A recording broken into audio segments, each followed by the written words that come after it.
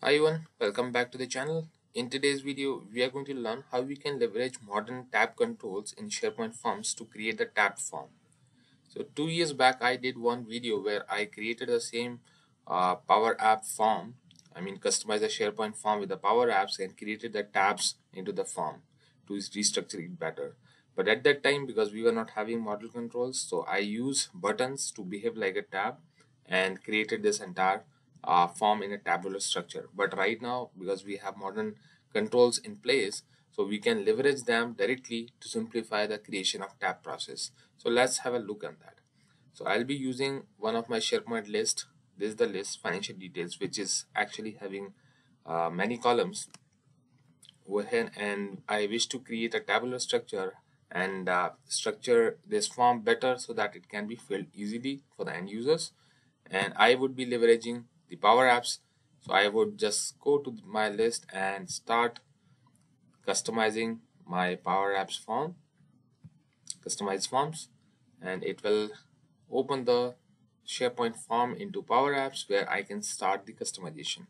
So you can very well create the tabular forms in any of the app as well. It is not just customized SharePoint form would support that. You can create it with any of the data source with the Dataverse as well. It's just like the mechanism would be simple, but I'm just showing you for the sake of it would be better if you can look at a SharePoint form in a tabular structure. So Power App open this form, and I can just a bit zoom it out, and over here I could see like all the fields are there. Now I would start resizing it so that I can put a place where I can have my tabs. And before enabling the tab, I have to actually go to the settings, and I need to find out my modern controls. If it's in preview, then you should directly see it over here, and you can enable that so that you can leverage, you can start adding up the modern controls. So right now you can see I have two tabs over here, classic and modern. So these are the modern controls, and out of this modern control we are going to use this tab list control to make the tabs. So I'm just going to pick this and place that at the top,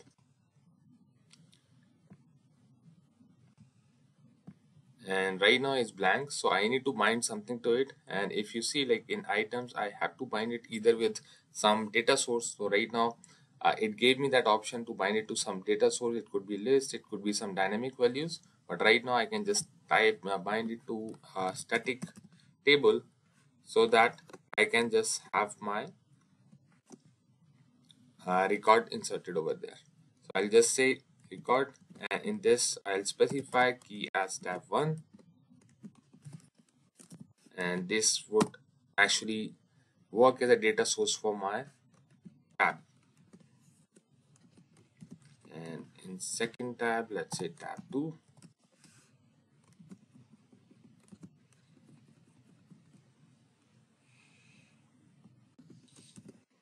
so I can keep on adding these key and value pairs,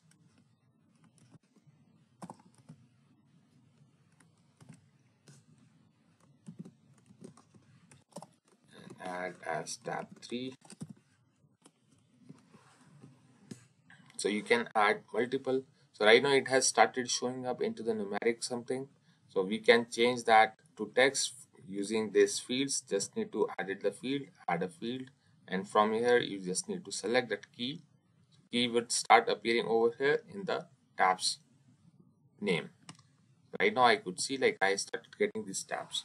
So now the main part comes where I need to restructure what value should be, or what field should be part of tab 1, what should be part of tab 2 and tab 3. So for that, you can either, like if your form is small, like just 15-20 fields are there, you can do that visible property of each and every control.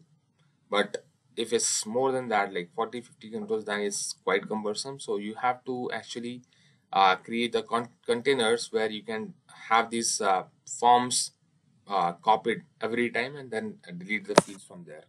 So consider that scenario where I'm having 40-50 fields. So I wish to, rather than like hiding or showing the visible property of these controls, I'll just copy this form once again, that into a container, and bind that visible property of container. So let's drop one container over there. So I'll just go to insert and go to classic this time just to find out the container. So I'll just use one horizontal container and drop it here.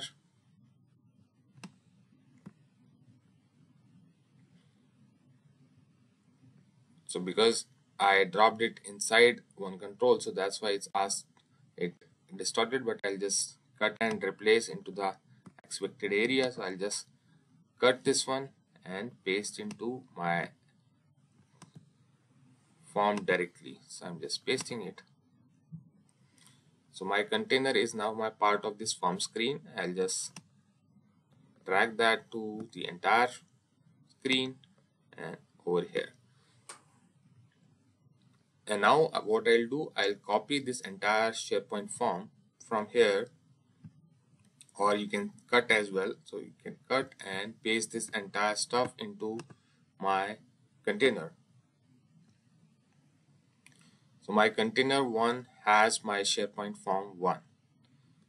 And now what I can do, I can actually create the replica of everything and then paste it again into this form screen 1, where I'll have container 2 and then SharePoint form 1 sort of that. So right now you can see like I got 1_1 and SharePoint form 1. So it's a replication of the form again, but it will give us a way to hide the container altogether based on the tab selection. So that's why we are doing this. So I'll just again recopy this third time and paste directly into my form screen 1. So now I got 3 set of forms with the same fields.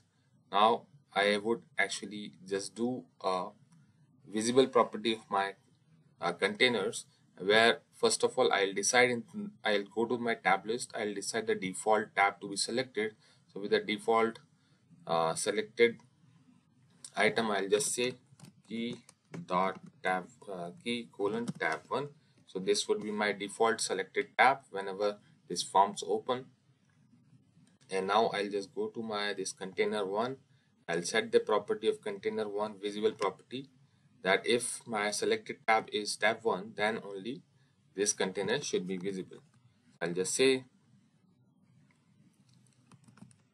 selected or tab list 1 tab list 1 dot selected dot key equal to tab 1, then show this my container 1, and I'll just copy this formula so that I can paste this for the other containers visible property as well.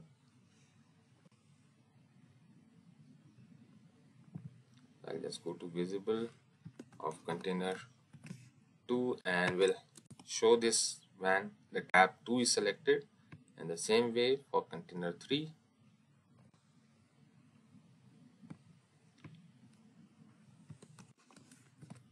And the tab selection is tab 3. So now in each tab, whenever I select a tab, like it will show these containers. Now I can start removing the fields from this so that I can have only the selected fields which I wish to show in a particular tab. So I'm into container 1 and I'll just start removing from the bottom so that I can know what I'm removing. So I'll just try to have just 3 fields in this container 1, and you can select the container 1_1 and you open the SharePoint form. So if you are confused by deleting the fields from the form, you can simply do that via this option as well. So I'll just remove these fields which are there into my container, and I'll just I'll remove the 3 fields from the top which we already included in the tab 1 and product, and then have these 3 fields into 1_1, and in the last one, the final tab, we are going to just keep the last 3 fields. I'm going to delete the fields from the top and just keep the last 3 fields.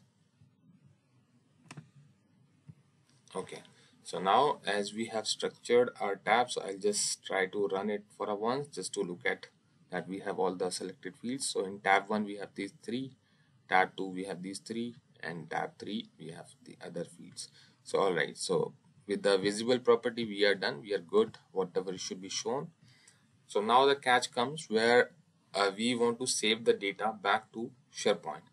So as soon as this SharePoint form would be linked with this custom PowerApps form, so it has to be submitted, the data has to be submitted as this is a SharePoint form. So you see an option of SharePoint integration where it does talk about the advanced property, and in the advanced property we can see we have this new form, edit form, on view, and submit.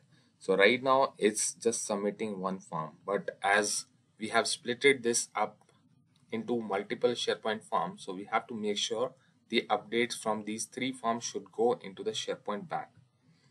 So that's where we can actually start working. We can actually go to this advanced and just start adding our formula over here. So I'll just what I'll do, I'll just go to this on save from, so that we can have a larger area to work. And in this submit, before submit, what I'm going to do, I'm going to patch the data from these three forms to the SharePoint record.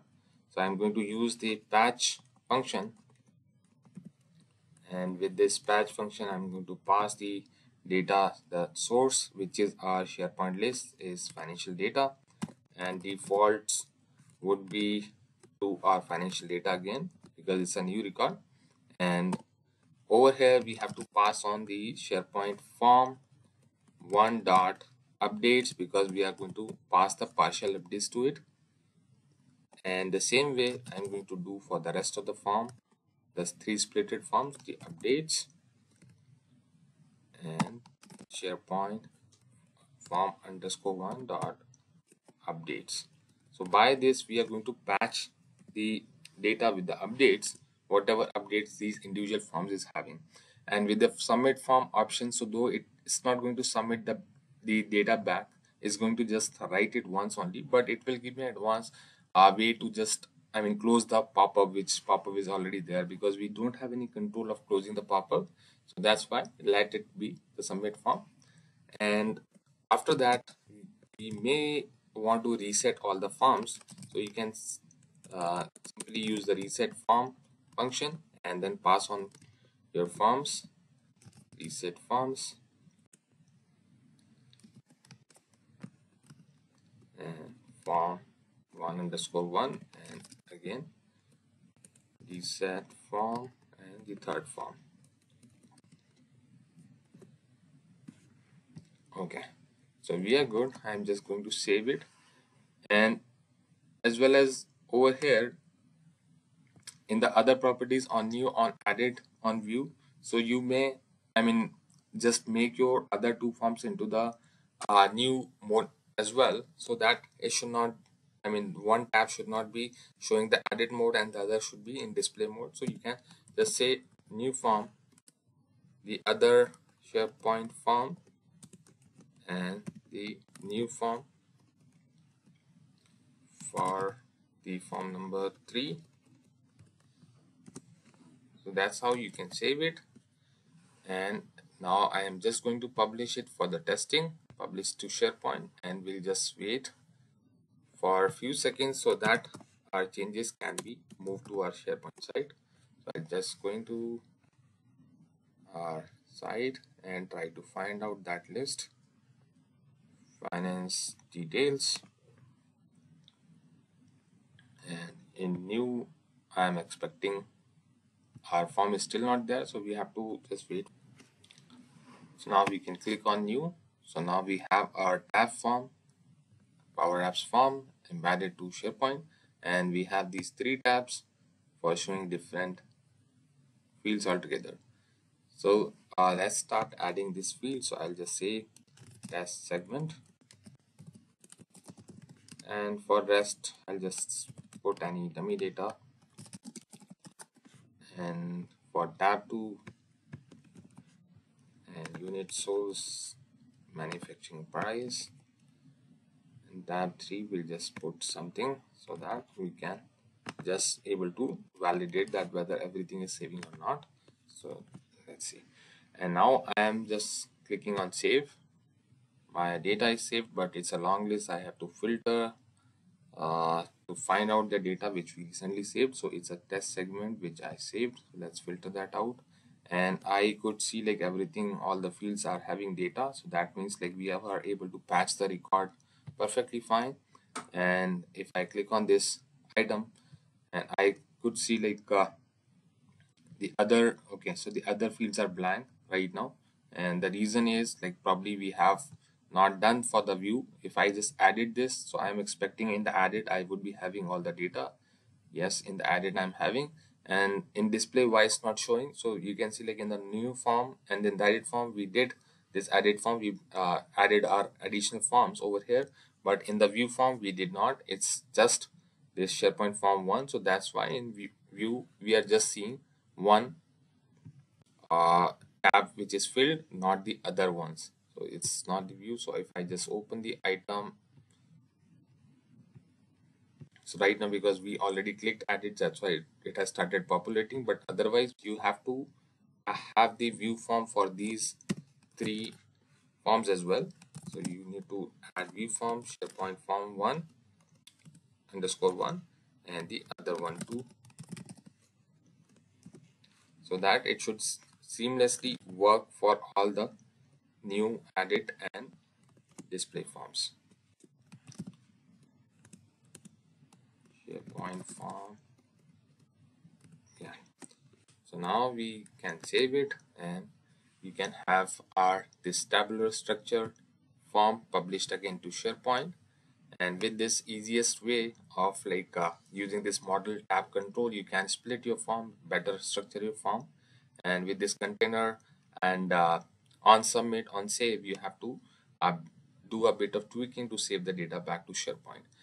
For rest of the forms, if you are building those forms directly into any Power Apps rather than having SharePoint form, then you need not to take care about worried about this SharePoint integration and then doing this on save operation. It will be just on button click. You have to just do this patching, and patch should read the data from all these individual forms which are inside containers and should do a update for us.